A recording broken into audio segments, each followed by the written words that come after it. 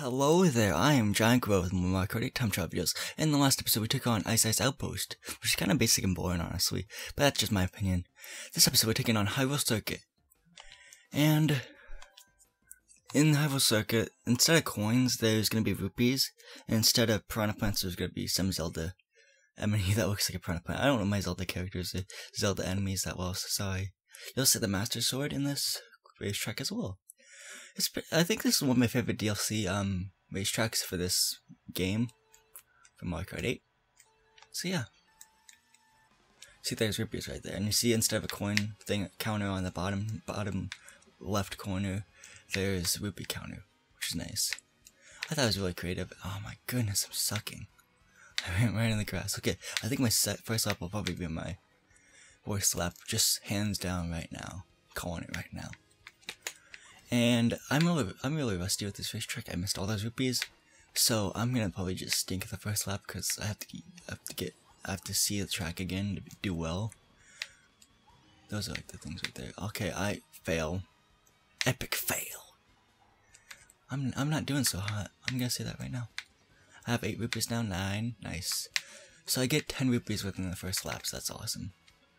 Okay. See the enemy right there. I didn't mean to. I thought that was the end of the straightaway. See, my first lap will probably be my worst lap. Just saying that right now. Oh my gosh, I'm so bad. There's the logo right there you saw, Legend of Zelda. Okay, so hopefully my second lap will be better. Now that I see the course again. I'm gonna drift right here. There. Ah, shoot. Okay, that kind of worked. We're gonna have a big jump right here. How nice. Okay, fail.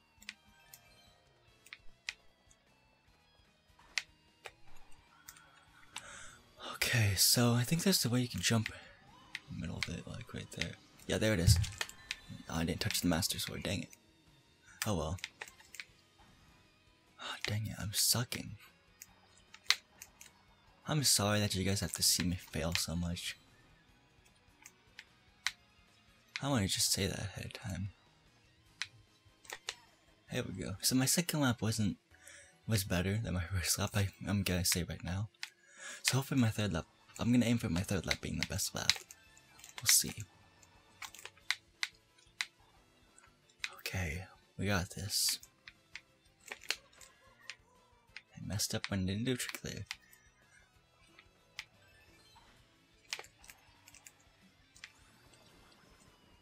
Oh, off screen, in between videos, I unlocked this Wiggler vehicle, because I had like 1600 coins or something. So that's pretty cool.